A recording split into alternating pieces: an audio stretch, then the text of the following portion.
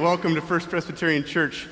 How good it is to be gathered together in worship this morning. I want to welcome you and say thank you and honor those veterans who are here among us on this Veterans Day weekend. It is an honor to be with you in worship this morning, and so thank you so much for the sacrifice that you gave for the freedoms that we enjoy here in this country. There are a number of things going on in the life of our congregation. You can see a number of them on the back of your bulletin. I want to highlight a couple of them. First, spiritual practices for a simpler holiday.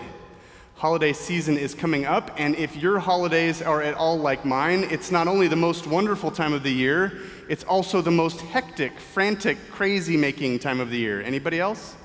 So join in today from noon until 2 o'clock with Jean Marie Tade, our pastoral resident, and Katie Smith, Director of Parenting and Marriage Ministries. They'll be thinking about some spiritual practices to make the holidays a little bit less frantic, a little bit simpler. Also coming up, the Star Movie Night for our families on Thursday, November 16th. Kick off that frantic, wonderful holiday season by joining together and watching a great family-friendly movie. Also, notice Surviving the Holidays. For those of us who have experienced loss in this past year or are in a season of grieving, join together to think about how we can still have a full power and presence of God in the holiday season, even in the midst of the sadness we may be experiencing. I want to invite you now to stand as we call one another to worship this morning. It's printed in your bulletin. I'll read the regular parts. You join me in the bolded call to worship, okay? We will give thanks to you, O Lord, with our whole heart. We will tell of all your wonderful deeds. We will be glad and exult in you. We will sing praise to your name, O Most High. Fill our worship with grace, Lord Jesus Christ, that every thought, word, and deed may be acceptable to you, our rock and our Redeemer. Let's continue in worship.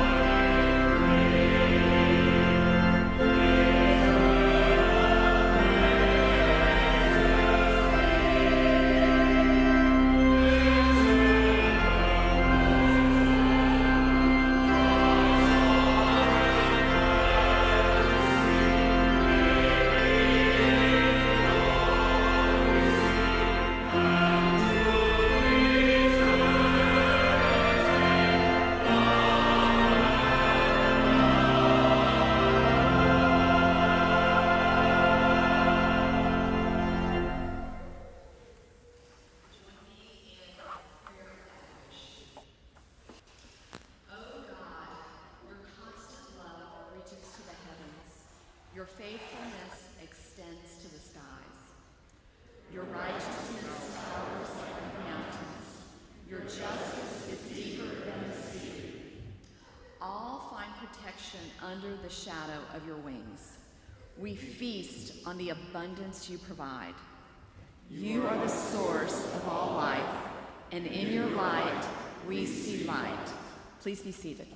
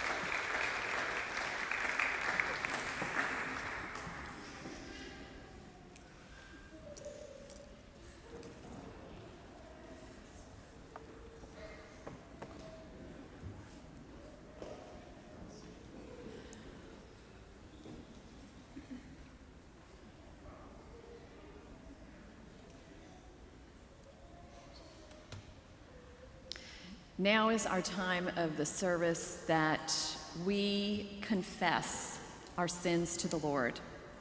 The psalmist models a transparent faith with these words: "Search me, O God, and know my heart. Test me and know my thoughts. See if there is any wicked way in me, and lead me in the way everlasting." We express our longing for God's leading by our own transparent confession.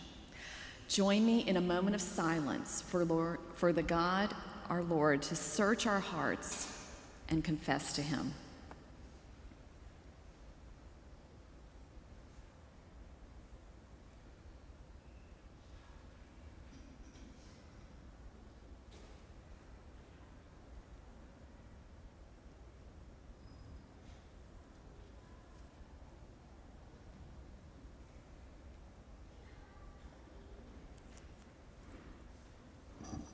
Be mindful of your mercy, O Lord, and of your steadfast love, for they have been from of old. Do not remember the sins of my youth or my transgressions. According to your steadfast love, remember me, for your goodness' sake, O Lord. Good and upright is the Lord. Therefore he instructs sinners in the way. For your name's sake, O Lord, pardon my guilt, for it is great. Turn to me and be gracious to me, for I am lonely and afflicted. Relieve the troubles of my heart and bring me out of my distress. Consider my affliction and my trouble, and forgive all my sins. Friends in Christ, hear God's promise. I will sprinkle water upon you, and you shall be clean from all your uncleanliness, and from all your idols I will cleanse you. A new heart I will give you, and a new spirit I will put within you. And I will remove from your body the heart of stone and give you a heart of flesh. Anyone who is in Christ is a new creation. The old life has gone, a new life has begun. Know that you are forgiven and be at peace. Thanks be to God. Please stand.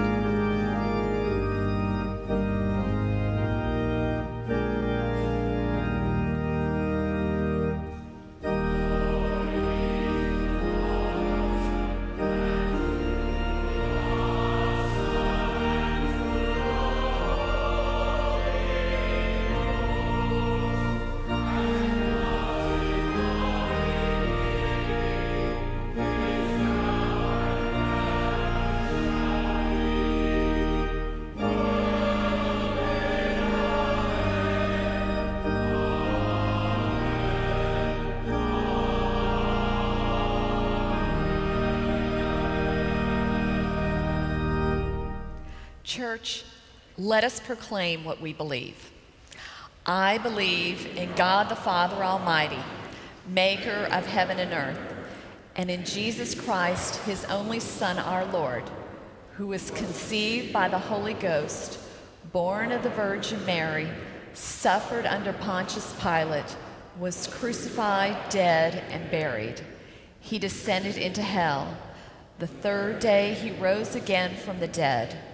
He ascended into heaven and sitteth on the right hand of God the Father Almighty. From thence he shall come to judge the quick and the dead. I believe in the Holy Ghost, the Holy Catholic Church, the communion of saints, the forgiveness of sins, the resurrection of the body, and the life everlasting. Amen. Since God has forgiven us in Christ, let us forgive one another. The peace of our Lord Jesus Christ be with you. And also with you. Let's take time now to bless our neighbors with the peace of Christ.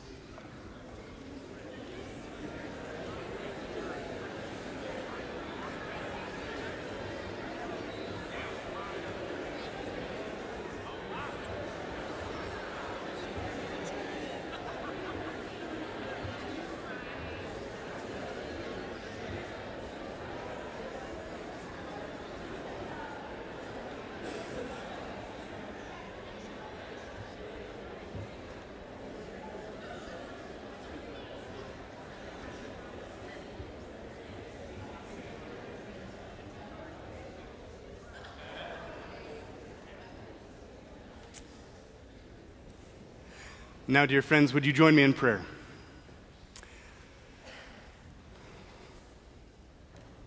Father in heaven, we pause to give you thanks for gathering us here this morning by the power and in the presence of your Holy Spirit, that we might worship you in spirit and in truth. Father, would you open our eyes and our ears? Would you soften our hearts to your presence among us, that we might be, and even more so, become your people because you have gathered us in worship this day. For those of us who are carrying heavy burdens, O Lord, would you remind us that your yoke is easy and that your burden is light. Would you help us be mindful of the burdens our neighbors may be carrying, that we might join them in carrying those burdens with them, trusting that as we follow Jesus, he leads and guides his church. For those of us who are carrying the weight of anxiety, would you beckon us, O Lord, to cast all our cares upon you, that you know us, that you hear us, and that you see what we're going through, that you are with us in the midst of whatever our life's journey has introduced this week.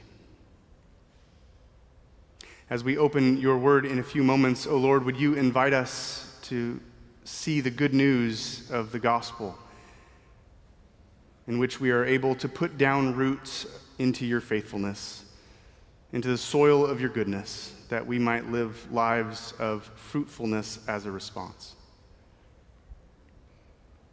Would you use Pastor Emmanuel's words to meet us each where we are, that we might be beckoned forward into a life of faith? And would you allow us to hear what you would have for us to hear, hearing not only his words, but yours indeed, O God.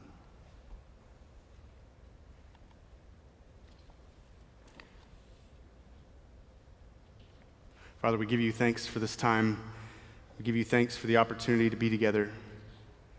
And we ask that you would continue to be with us by the power and presence of your Spirit. Amen.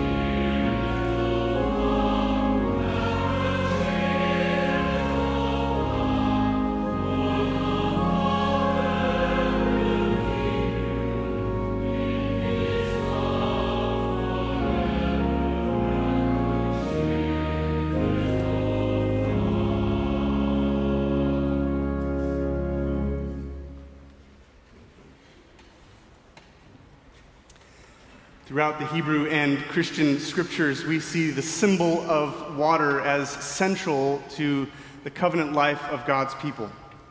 We read that the Spirit of God hovered over the waters of creation, that God's people passed through the Red Sea after their liberation from Egypt, that they crossed through the waters of the Jordan River as they entered into the Promised Land.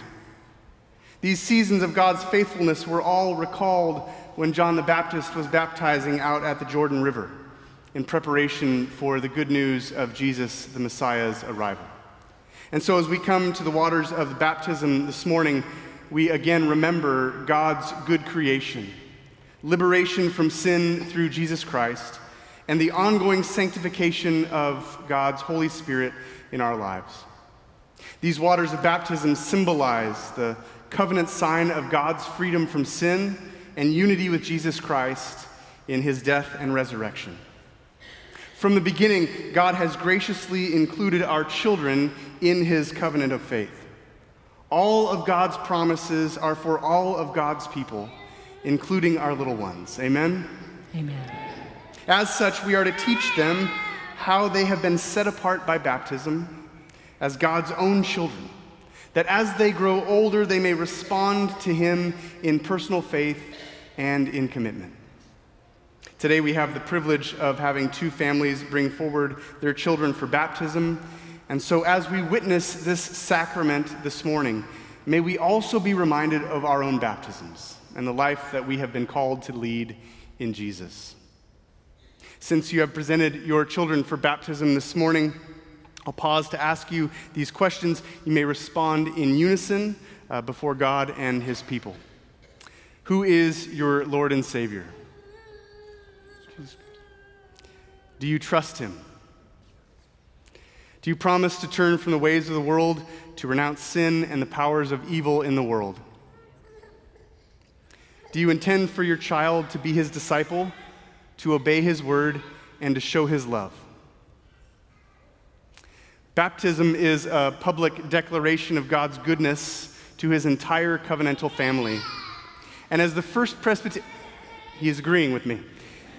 As the first Presbyterian church family, we have an essential role to play in the discipleship of these little ones that you see before you this morning. And so one of our elders, Alicia, will lead us in a charge to the congregation. Please stand for the congregational charge. Obeying the word of our Lord Jesus and confident of his promises, we baptize those whom God has called. Do you, as covenant partners of First Presbyterian Church and Christ Global Church, promise to guide and nurture all whom we baptize and their families by word and deed with love and prayer, encouraging them to know and follow Christ and to be faithful members of his covenant community? Do you?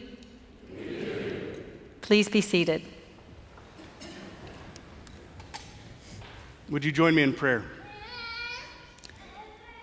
Father in heaven, today we rejoice in your grace to your people.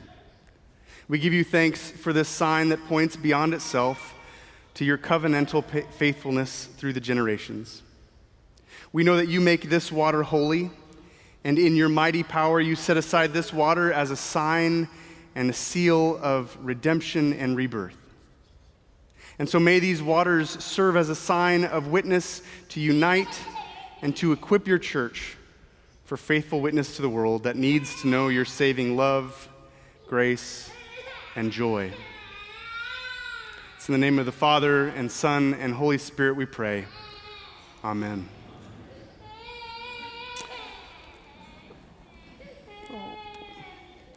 I'll invite the Odoms to come forward and introduce your family and Bible verse. We're the Odoms. I'm Blake. This is Blake Turner Odom Jr. We call him Turner. This is my wife, Ashlyn. And I chose Ephesians 4, verse 4 through 6. There's one body and one spirit, just as you were called by the one hope that belongs to your call, one Lord, one faith, one baptism, one God, and Father of all, who is over all and through all and in all. Amen. Okay.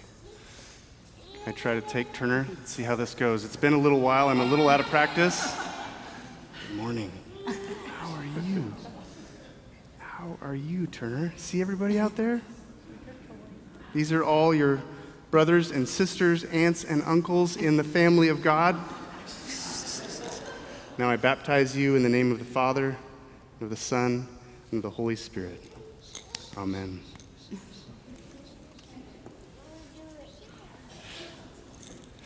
And now, Diamonds, would you introduce your family and share your verse? Hi, I'm Jane Diamond. This is my husband Graham and our son Caden. And the verse that we're going to share is from Philippians 1, 9 through 11. And this is my prayer, that your love may abound more and more in knowledge and depth of insight, so that you may be able to discern what is best and may be pure and blameless for the day of Christ, filled with the fruit of righteousness that comes through Jesus Christ, to the glory and praise of God. Amen. We're pushing nap times. What do you think, Graham? Should you hang on to him? I don't know. Want to?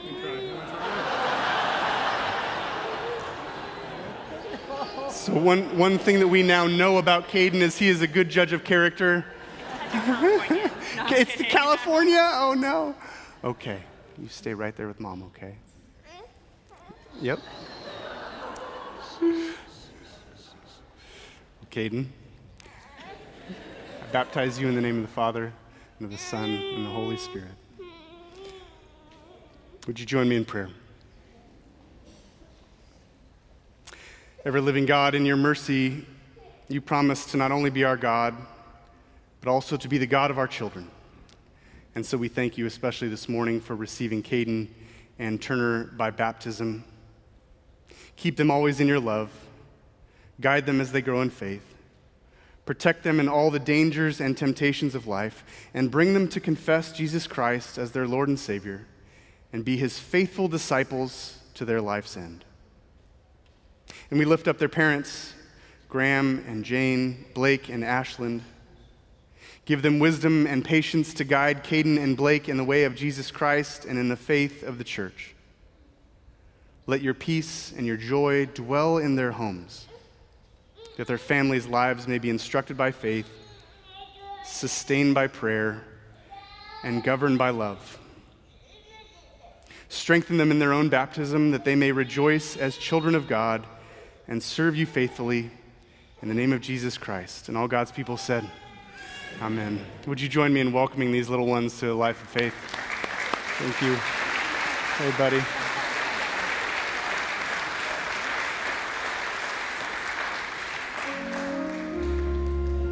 Thank you, Alicia.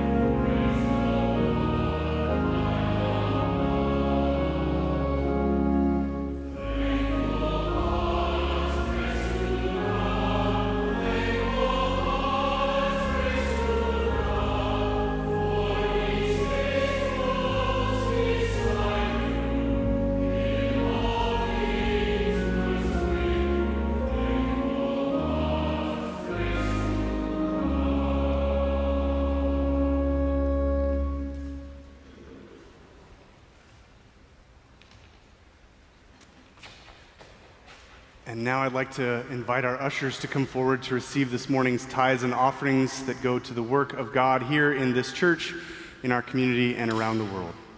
Let's continue in worship.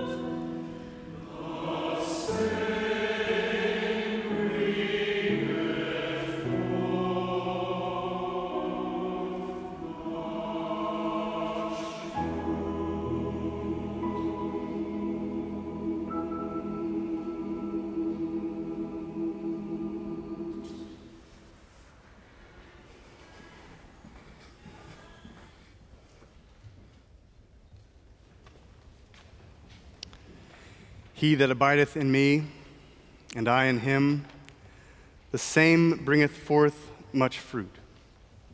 Love, joy, peace, patience, tenderness, goodness, faith, meekness, and self-control. The same bringeth forth much fruit. Turn to the scriptures this morning and invite us to hear from the word which Emmanuel will be preaching on in a few moments, because as you may have noticed, he's not here yet.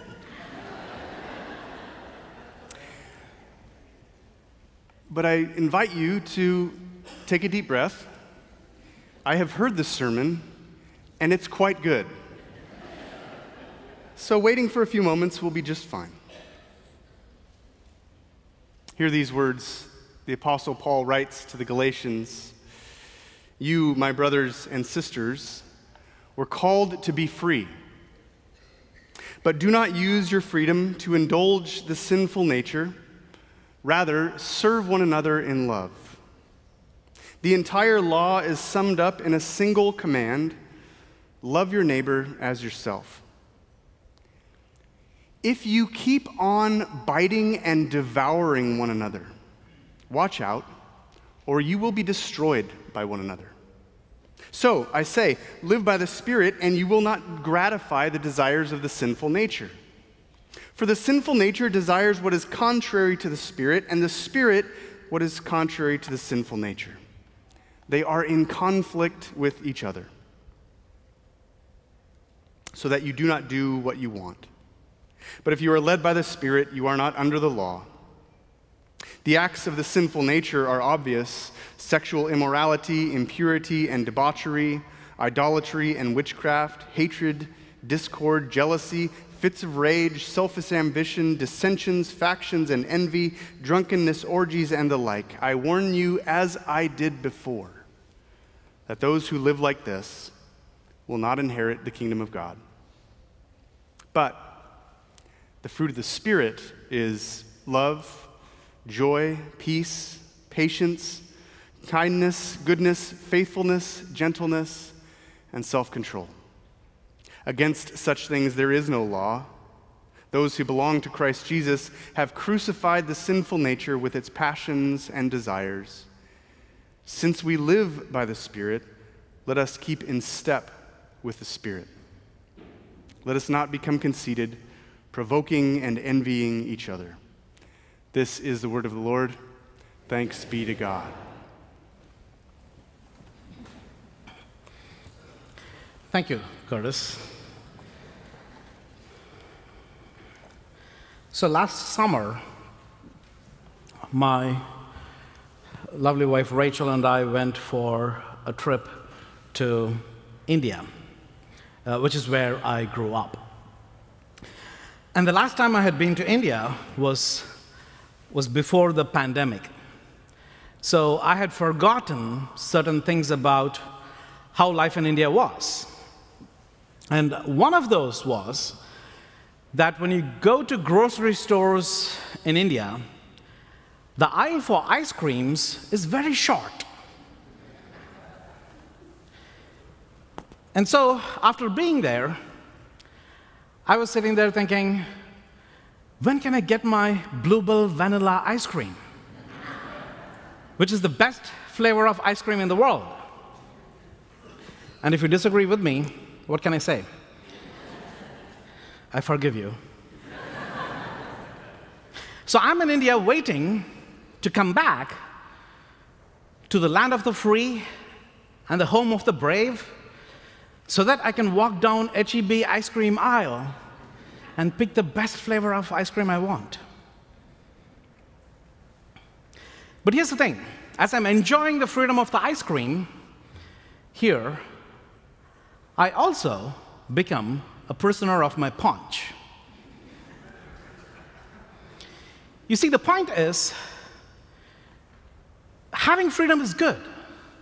But if you don't know how to use that freedom well, you may become a prisoner of the choices you make. Rollo May is a psychologist. He said, In the medieval times, we all had kings and queens and aristocracy that were above us. And in the name of freedom, we got emancipated from them, which is a good thing. But the problem is, in modernity, we got freedom, but then we became prisoners of public opinion, keeping up with the Joneses. When will I get to be the star of the month employee in my company? Being the perfect Insta mom on social media. So the point is, using your freedom is good. But at the same time, if we don't know how to use freedom for its intended purposes, we will end up becoming a prisoner of a choice. So in the passage that Pastor Curtis read in Galatians 5, Paul is talking about the right use of freedom. In verse 13 and 14, he says, the point of freedom is love. To love people humbly. That is the point of freedom.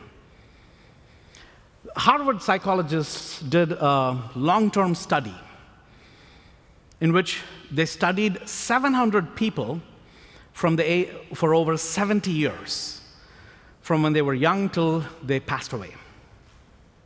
And the biggest question they asked is this: what makes people happy?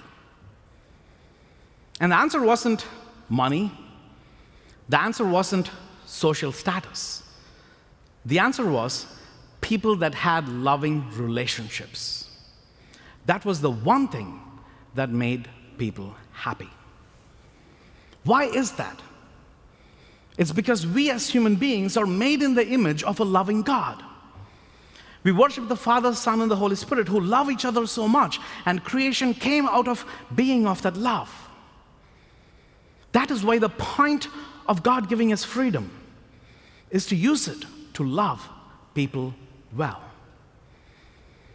That is where we would be operating according to our design. But here's the problem. Paul says there are certain things that get in the way of our exercise of this freedom towards love. He calls them desires of the flesh.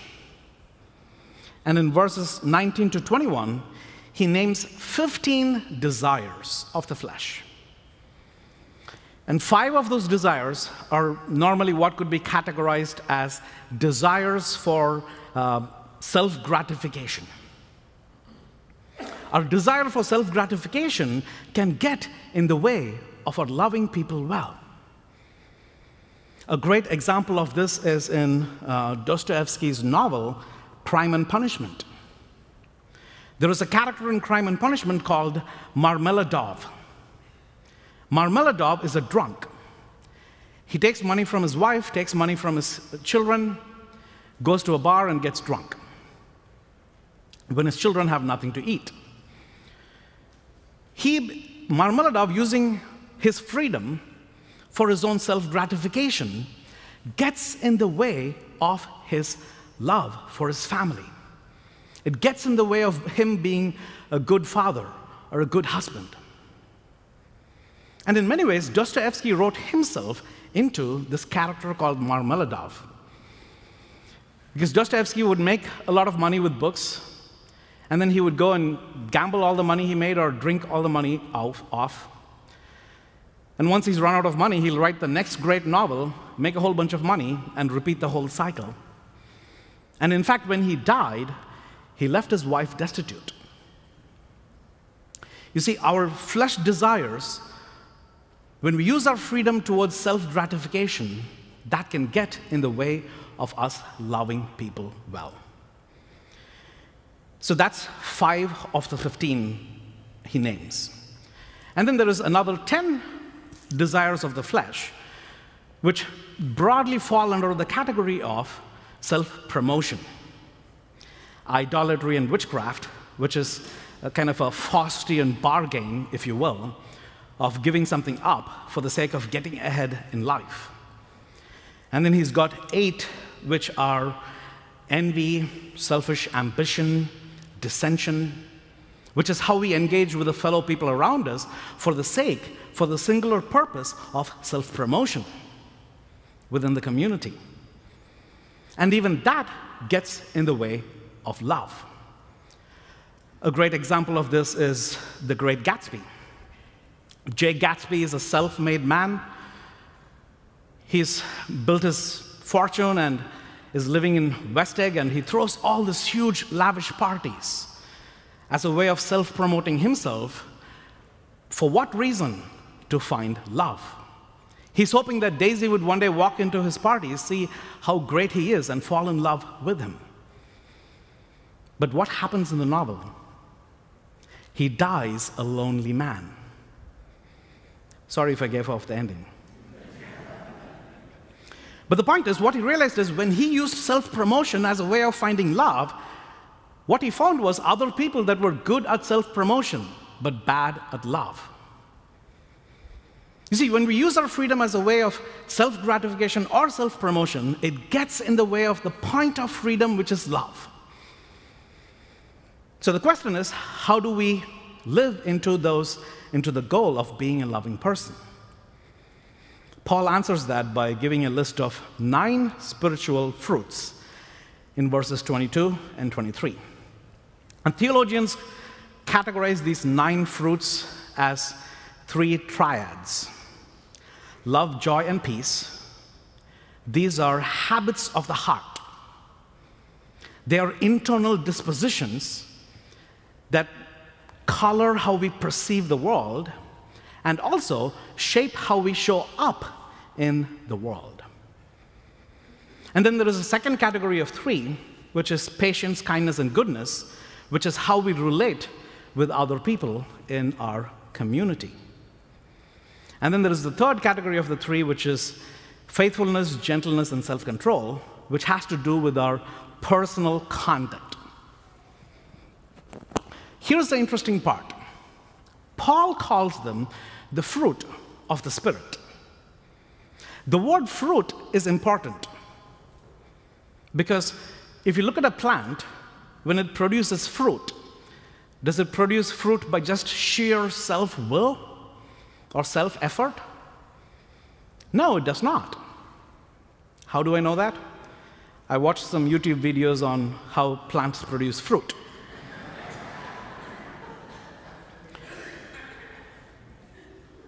So plants need 3 things to produce good fruit: soil that has nutrients, water, and then sunlight. If you give all 3, the plant will automatically produce good fruit. And here Paul is saying, for us to have the fruit of the Spirit, we too need 3 ingredients. And the first one is, in verse 24, he says, we need to remember that we belong to Christ. We need to remember that we belong to Christ. This goes to our sense of identity. How do we see ourselves? You see, our belonging in Christ as a child of God is not something we earned with our self-effort. It was given to us because God is eternally faithful to us. Now, why is this important to not focus on our self-effort? Because if we focus on our self-effort, we miss the part about the relationship with God and how the relationship creates the fruit. Let me explain it with an example of why our relationship with God is the one that helps create the fruit of the Spirit. So growing up as a kid, in certain circles, I was an excluded kid. I looked at these kids and said, what is it? Why is it that these kids don't like me? And I told myself, well, maybe these kids don't like me because I'm not funny enough. So here's what I'm going to do. I am going to become smart. So even if you don't like me, you'll need me. And being an Indian, I did the typical Indian thing to do, which is to go into software And if you're trying to be the smart guy in the world of software, you win. And I had a successful career. All of it was based on building this identity as the smart guy. But here's the problem. Let's say I'm in a meeting, trying to be the smart guy in the room, and there is another guy or a girl who's actually smarter than me, then what happens? My identity is threatened. Now I'm no longer the smart guy. So when my identity feels threatened, what happens to me? My anxiety goes up. So when I would go back home after a meeting like that, where my sense of identity as a smart guy got squashed, what would I do? I would do one of two things. Go to the refrigerator, open and get what? Bluebell vanilla ice cream. And eat it as a way of assuaging this internal pain I was feeling. Finding relief in Bluebell. Or I would go on the side of self-promotion. Guess what? How many books do I need to read to, again, regain the smart guy status? I'll do whatever I need to do. Do I need to read books? Do I need to analyze code? I'll do whatever I need to do to, again, get back to the meeting and be the smart guy. And that's what I did. I mean, depending on the day, right? It was either Bluebell or books. Self-gratification or self-promotion.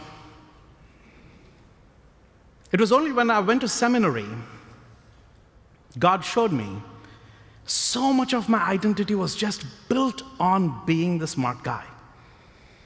And God showed me that my true identity was not that. My true identity was being the beloved of God.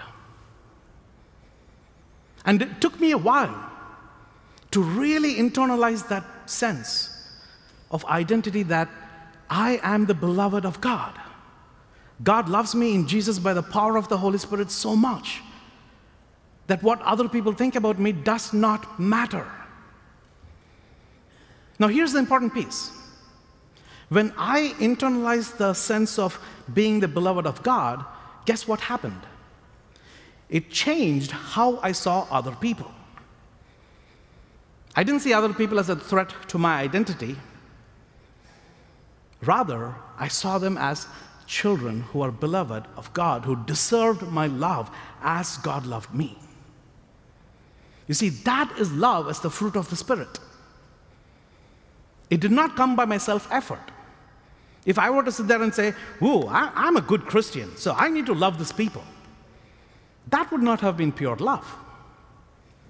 It is only when I experience God's unconditional love to me because of His faithfulness in spite of my unfaithfulness, am I then able to become a channel of God's love to other people.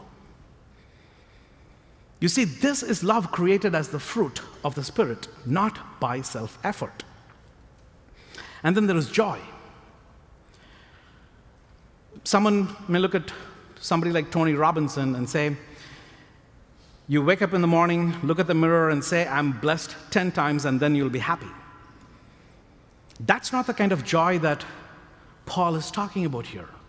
The joy as the fruit of the Spirit is the living God loves you, and His presence is with you, and it is that presence that brings joy as the fruit of the Spirit.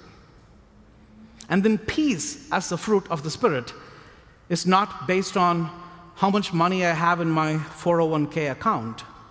Rather, peace as the fruit of the Spirit says, hey, no matter what happens to me, I'll be fine because God is with me. God's loving presence is sufficient. You see, that is how the fruit of the Spirit comes not from self-effort, but from the relationship we have with God, by being in God's presence.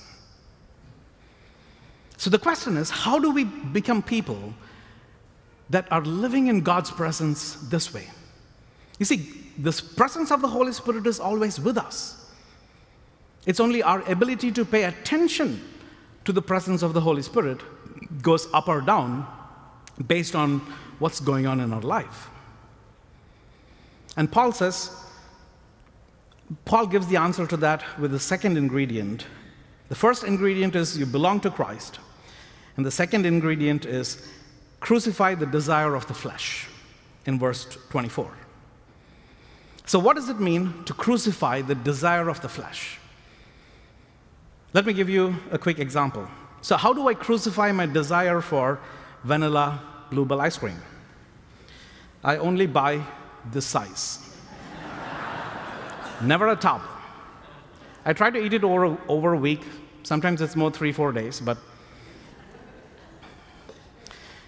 you see, when Paul is saying crucify desires of the flesh, he's not saying deny all desire. No.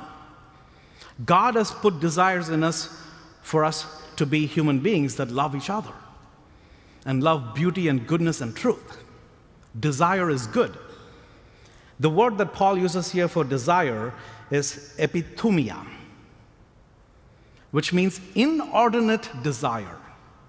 It is over desire. Desiring a good thing too much becomes over desire.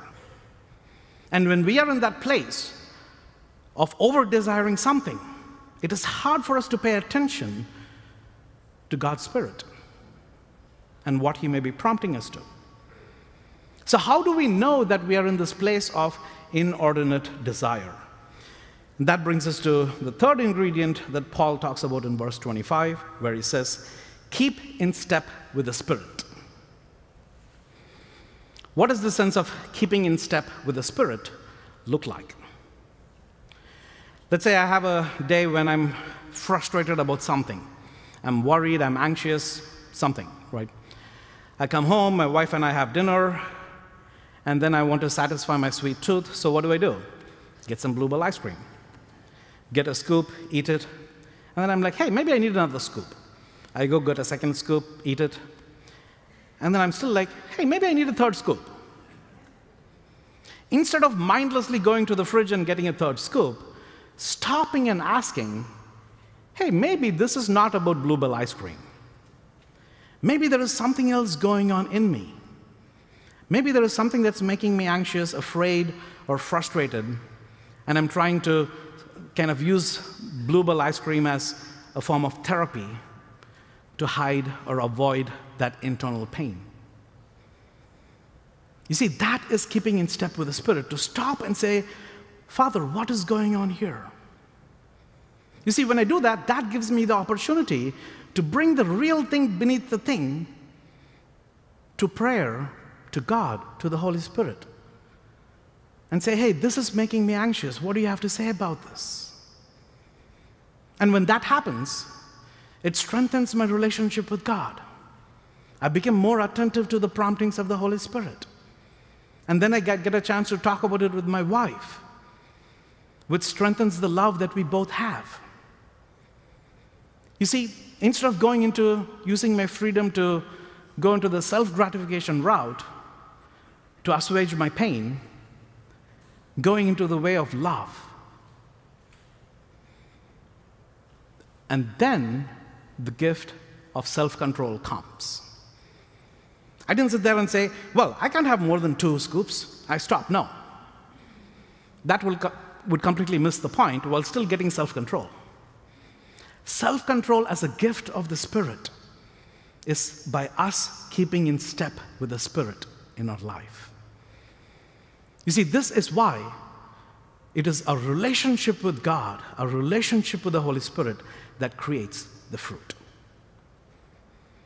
So in this passage, what God is ultimately calling us to is, one, reminding us that the freedom that He has won for us in Jesus through the power of the Holy Spirit is not for us to use it for our own self-gratification or self-promotion, but rather for love. And the way we do that is, one, remembering that we are the beloved of God, crucifying any inordinate desires that we have, and keeping in step with the Holy Spirit so that we are attentive to the presence of the Holy Spirit. And that deepens our relationship with God and also with our loved ones. In the name of the Father, Son, and the Holy Spirit. Amen.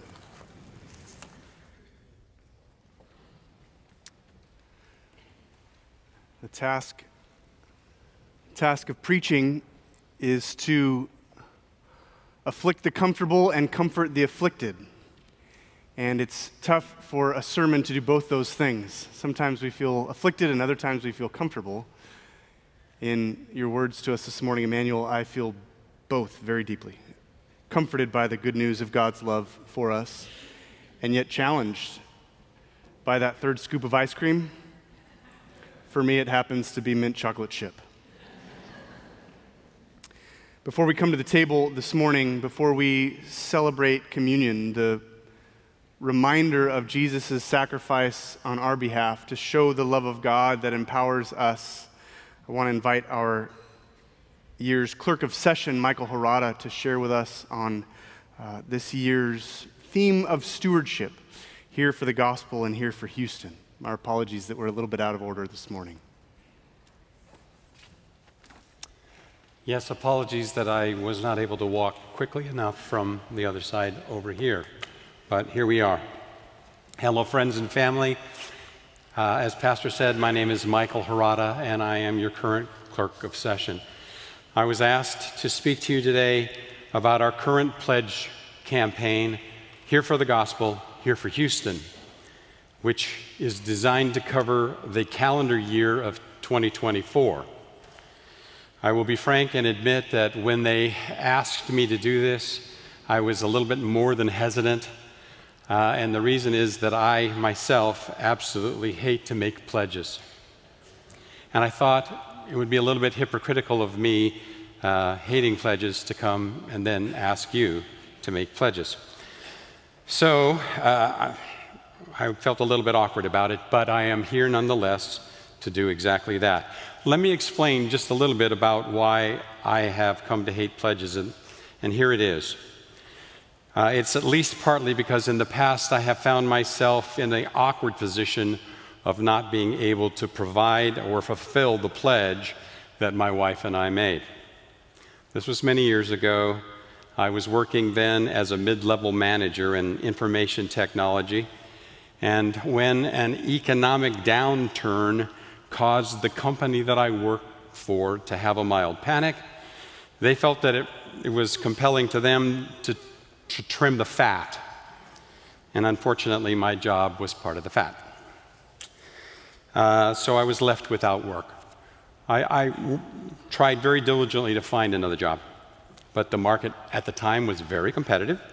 And even though I assured my would-be employers that I was willing to take any job, at any level, with any salary, they took one look at that past salary that I had made, and they were certain that I would not remain satisfied with anything less for very long. While I continued to look for jobs in my field, I took odd jobs so that I could stay afloat. Had to pay the bills somehow.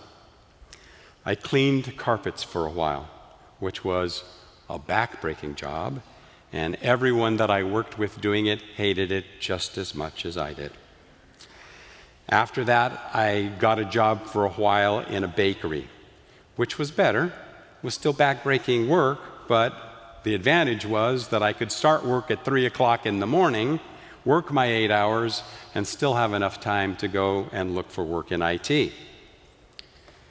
While I was first at the bakery, I was taught how to measure ingredients correctly. We used scoops for every different ingredient, different scoop for every ingredient, and I've got a prop. The scoops that we used were much bigger than this, but my boss told me, look, you don't just scoop and put it in the mixing bowl. No, you take the scoop, you smack it once hard. What that does is it takes all the little bits that are still left in there and it puts them down on the bottom of the scoop. That way the scoop can move freely through the ingredient that you're trying to measure. Then take your scoop, and once you get it, you tap it lightly 3 times. What that does is it settles the ingredients down into the cup so you're getting an accurate measure. Then you look, you make sure that the measure is correct, and only then do you put it into the mixing bowl. what they told me was this: good measurements based upon good recipes make good cinnamon rolls. Cinnamon rolls is what I was baking at the time. Some of you may have heard a scripture reference in what I just described. It's from Luke chapter 6, verse 38, and it says this: "Give, and it shall be given to you, a good measure, pressed down, shaken together, and running over, and that will be poured into your lap. For with the measure you use, it will then be measured to you." Brothers and sisters, God is calling each of us to live generously without clinging to what He has put into our hands. God will never require from you what He is unable to provide to you. Unfortunately, in my story, I wasn't able to meet my pledge, and I was embarrassed by it. But guess what? There was no pledge police hauling me off to prison. No one even questioned what I gave or why I didn't meet the expectation. Pam and I were blessed mightily in the midst of our need, until we again found ourselves blessed into abundance. Here at First Presbyterian Church of Houston, we use your pledges to form our budget. We don't want to misuse what you so generously give in worship to our God. So, your session, your staff, and your pastors work diligently and even stringently to budget appropriately. But we simply cannot do that without your pledges. So, if, like me, you have not filled out a pledge yet, today is the last day for you to do one with this form. You can find them in your pews. You can find them in the narthex. And I encourage you, if you have not made your pledge for next year, to take the time and fill this out and turn it in either at, well, I guess in the back. And, you know, my wife and I filled out a pledge card last night, and we're turning it in today, even though, as I said, I don't really like doing that. It's really, really easy. Just fill in the card. It's very simple to fill out. And as I said, this is the last day that we're going to be taking these written forms. There is another way. You can go online. In the back of your bulletin, there's a QR code. If you use that QR code, it'll take you directly to the site online where you can make the pledge. Or you can simply at home go to our website, fbchouston.org, and find the place and make the pledge. It is something that I believe, even if you don't like it like me, it helps so much, and we would appreciate it. Thank you. Will you pray with me? Father, we thank you for your generosity towards us. We know that in your goodness and in your grace, you have provided everything that we need that pertains to life and to godliness. I ask that you would put it upon your people to do the thing that we need to do so that we can accurately budget. I thank you and praise you, Father, that those who have not pledged will do so, even if they're reticent like me. I thank you and praise you for your blessing, and I thank you, Father, that you are enough and more than enough. In Jesus' name.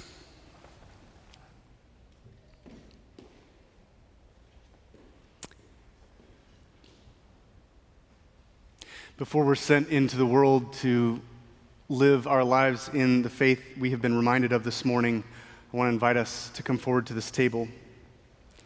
And at this table, we remember the night that Jesus was betrayed and he was arrested. And he took bread, and as he broke it, he said, "This is my body given for you. As often as you eat of it, do so in remembrance of me." And in the same way, after the meal, Jesus took the cup and pouring it out said, "This is my blood shed for the forgiveness of sins. As often as you drink of it, do so in remembrance of me. For this is my blood given for you." Jesus' body and Jesus' blood given for us, that we might know of the forgiveness that we've been reminded of this morning, and we might walk in the freedom of loving him and those he puts in our path. I'll invite our elders to come forward to receive the elements of communion and invite you to remain in your seats this morning as we receive the elements together.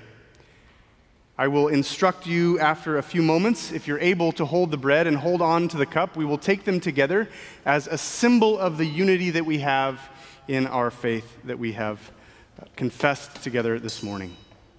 The gifts of God for the people of God. Thank you.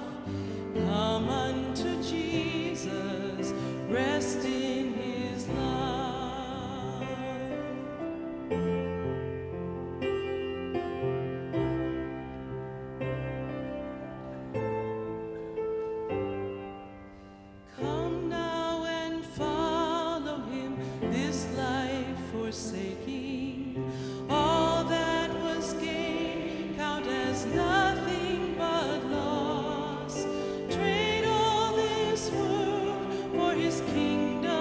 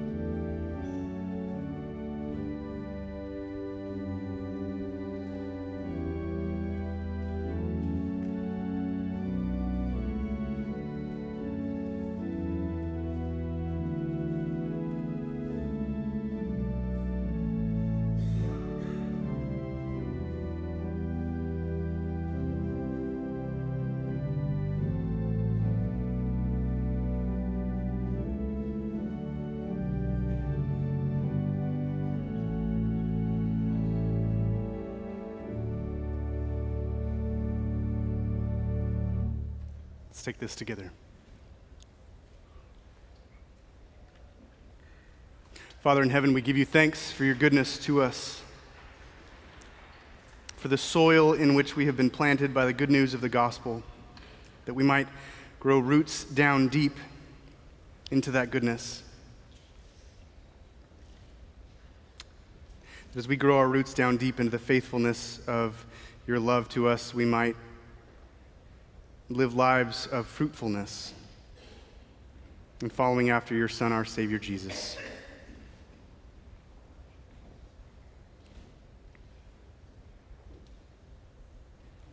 It's in his name that we pray, and in his name that we now join our voices together, echoing the prayer that he taught us as we sing now together.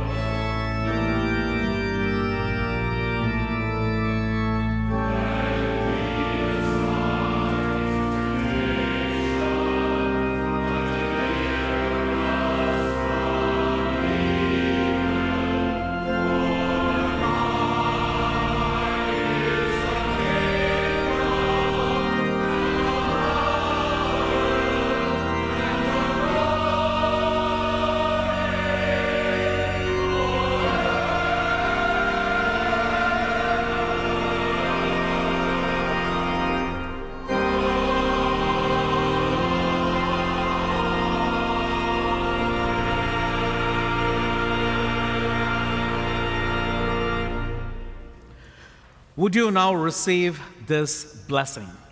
Because of God's faithfulness to us through Jesus Christ by the power of the Holy Spirit, you are the beloved of God.